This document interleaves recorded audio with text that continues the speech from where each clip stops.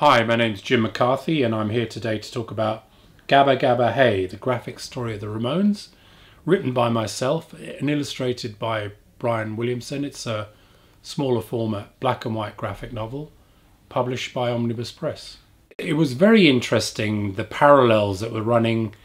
It seemed that the punk scene was kind of happening, it was gestating in the UK slightly after the Ramones, but the Ramones came over in the summer of '76 and did that famous gig on July the 4th, 1976 at the Roundhouse with another American band, the Flaming Groovies, and the Stranglers. The Ramones almost got their first break in the UK, in a sense, in terms of recognition, than they maybe did in their native city of New York City around that time.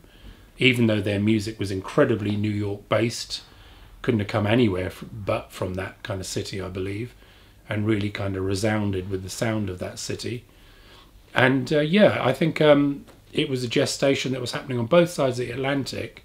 This book was a smaller format, thicker graphic novel with black and white illustration, and I think it lent itself remarkably to their story. I mean, there doesn't need to be colour in the Ramones story. There is colour in the Ramones story, but there doesn't need to be colour visually in their story.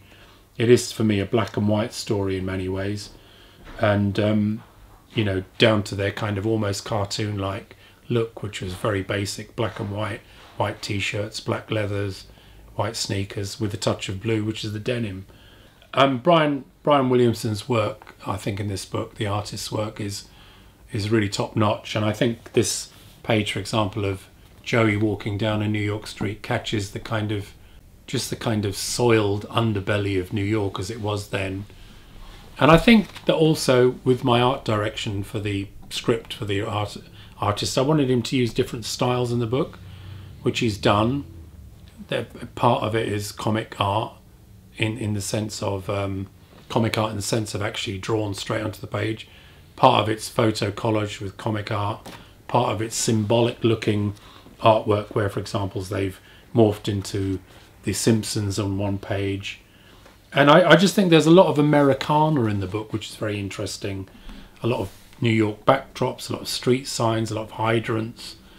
And I think Joey's backstory, where he grew up in the boroughs of Queens as a young Jewish boy, there's also a lot of interesting backstory of growing up Jewish in New York, which I found quite interesting and hadn't been able to write about before.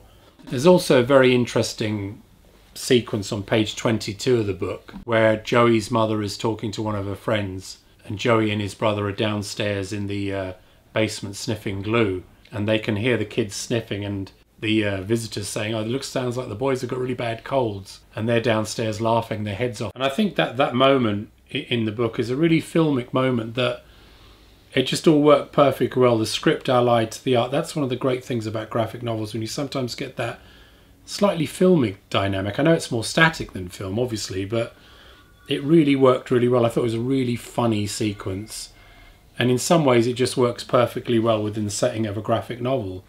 Another thing I found interesting again in this book, which runs parallel in some of the other books, is the kind of art school connection. It was also very interesting to put in some stuff on Andy Warhol, who was somebody that was a very big influence and somebody I was very interested myself in when I was at art school.